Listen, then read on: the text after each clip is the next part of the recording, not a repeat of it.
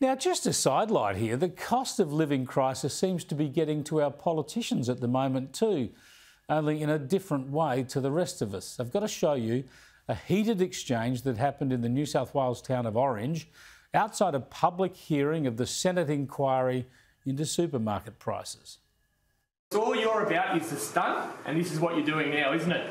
You're all about the words, never about the work. Don't keep interrupting me. Do you hear me?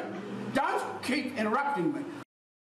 Now, that's Queensland MP Bob Katter, of course, ripping into New South Wales National Senator Cadell. Politicians fighting among themselves. It hardly sets a good example, and I don't think it'll reduce the cost of living. I'll have more of this, round two if you like, later.